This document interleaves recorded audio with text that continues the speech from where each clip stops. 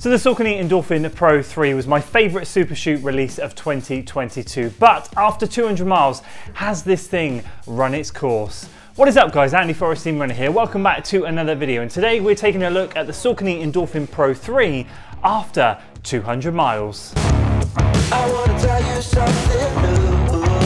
So the Saucony Endorphin Pro 3 was one of my favourite running shoes of 2022, but after 200 miles I fear that time is running out for this thing. I put incredible miles into this thing during my London Marathon training block, set a course PB at the Severn Bridge Half Marathon, and I have to say this is the closest thing I have found to the Next Percent version 1, which is my all-time favourite racing shoe. So this has high praise. I'm excited to see what else Saucony do, but for now we're looking and focusing on the Pro version 3, and what an update this has been. I can't sing this thing's praises highly enough, but let's dive into the wear and tear, how I've been using it, will I continue to use it moving forwards, and all of that good stuff. So if you're excited for today's video guys, make sure you give it a like, share it with your friends, subscribe to the channel for weekly running content, and let's start with the wear and tear. So let's kick start with the wear and tear. We'll start with the good bit because the top bit is absolutely fine. The upper is holding up really nicely. No snags, no frays, no tears in this thing whatsoever. And I still get a really solid lockdown in this shoe.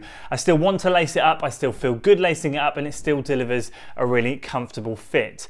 The midsole I feel has slightly lost some of its edge, but it's still really soft and springy. It's still feeling good. I feel like when you're kind of going through that phase where you land and spring off, you kind of lost a little bit of propulsion, but it's still super soft and super springy, and the carbon plate I still feel is really effective. I still feel everything that I used to feel in the shoe is just kind of dampened down a little bit. So definitely, if I was to race in this shoe, this wouldn't be first choice anymore, and it's not something I would probably consider racing in now just because it's lost that edge. It would certainly go probably towards the bottom of the pile, but definitely still fine for training. It's the grip that's causing me the biggest concern and making me wonder how much more I can get out of it. So obviously at the base of the shoe there is absolutely fine. If I run through here, you will see it's all good until we get towards the top. Now, if you guys saw my 100-mile update on this shoe, you'll notice that I highlighted the fact that it was going a little bit bold at the top here and the tread was wearing quite thin. But it wasn't causing me any concern because I didn't find any loss of traction. Well, interestingly, the last couple of runs I had in this shoe, I just started to notice it was getting a little bit slick, and this recent run that I've done, which was 16 miles at marathon pace in my build-up to my Newport Marathon, it was quite lethal, if I'm brutally honest with you. I'm not going to be too dramatic, but it did feel like on some points I was wheel spinning. Now, I'm not sure if it's the kind of anti-skid stuff they put in the newer tarmac or whatever, but the Lydney Docks road where I like to run on with Matt sometimes has been resurfaced recently, and it feels fine down there, nice and tacky, nice and grippy. But as soon as you get off that surface, either end on what I would call older tarmac or onto the pavements, it was quite a wet day that day, or the surfaces were wet, it was very slick indeed. I felt a massive lack of traction, and it was very dicey going round corners. And the bold spot I had at the top after 100 miles was really just about that big, but it really is kind of spreading down to around here. And even some of the areas down the side here and here are wearing down as well. So I feel like traction in this shoe has almost but gone, or pretty much gone. And so the only way I could continue to use it moving forward will be to migrate it over onto something like those light trails that I like to run on around here. So how have I been using this shoe? Well, from the 100-mile update to the 200 miles point that we're at now, it's predominantly been used for workouts and long runs. That's it, nothing else, nothing more. That is what I've been using this shoe for. So after the Severn Bridge race, I haven't used it for racing since that was back in August last year, but I've got to be honest with you, it's been an absolute go-to when I've wanted to lace up for a workout. I really love this shoe, and I've got workout shoes, I've got training partners, I've got training shoes, but I often find myself gravitating towards this thing because I love it. And one of the reasons I think is because the difference between the Speed 3 and the Pro 3 is now so much more prominent. It's like such more of a bigger gap. Whereas in my previous versions of the Pro 1 and Speed 1, I found like the Speed 1 could handle pretty much everything the Pro could do, and I just slip on the Pro for race day, get a little bit more pop from the carbon plate, a tiny bit lighter and just kind of feel like a tiny bit of benefit.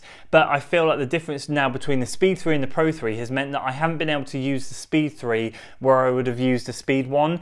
So this has kind of taken over the mantle of putting in the workouts instead of what I would have done with the Speed previously. So it has rocketed to 200 miles pretty quickly, or a lot further, or a lot faster I should say, than the previous version of the Pros that I had, and I've loved every single second. So yeah, it's been an absolute staple of a workout shoe, and of course a super comfortable long run shoe. So will I continue to use this shoe moving forward? After all I've talked about, am I going to continue to put the miles in this shoe? Well, I guess I'm kind of on the fence really, and I think the best answer I can give you guys is I'm probably going to throw a few more runs into this shoe scattered here and there, but I'm certainly not going to make a point to take this thing up to 300 miles. I feel like everything about this shoe is still holding up really well, but I feel like the grip is just the area that I don't feel comfortable in. It's exactly like what happened with the Vaporfly version 1.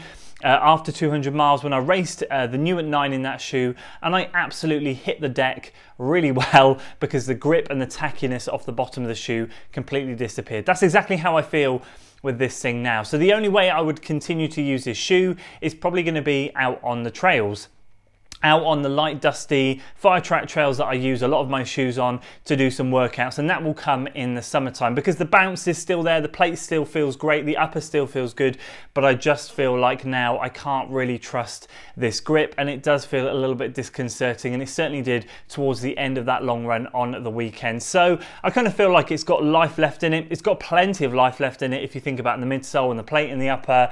All of that's great. It just needs a bit of a new refurbed outsole, which I know a lot of you guys have commented on before on how you can do that with shoe goo and stuff like that, which is a great idea, and I feel like if you want to, you can certainly do that. It's definitely got plenty of life left in it. For me, I think I'm just going to start to prioritize other shoes that I have in my rotation, like the Magic Speed 2 and the Hyperion Max, stuff like that, to get those up in higher in the mileage and put this one to one side for now. So would I recommend this shoe? Who do I think this shoe is for? Well, if you love the Next Percent and you can't get hold of the version 1 anymore, and you're kind of a little bit on the fence with version 2, or you love the version 2 but want to try something new, this is the one to try. I direct everybody to this shoe that's saying, I love the Next Percent, but I do fancy trying something else. This is a very similar feeling, great midsole foam, similar pop, similar ride. Everything about this shoe reminds me of the Next Percent 1. And for me, it's been just such a massive step forward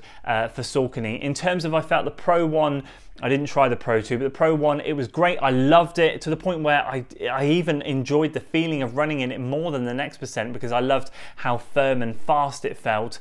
But ultimately I never felt quite as efficient, whereas this shoe I've always felt as efficient in the Next Percent. Whether I am or not, I don't know. I'm probably the Next Percent is slightly more efficient, but I have to say this is an absolute worthy contender to be up there. So if you're fancying a change from Nike and you want something different from the Next Percent, this is the one to go for. There's nothing else that I've run in that comes close in terms of how sort of fast, light and nimble it feels. This is an absolute dream. And I'd absolutely love to hear how you're getting on with your Saucony Endorphin Pro 3s. Have you found the same as me?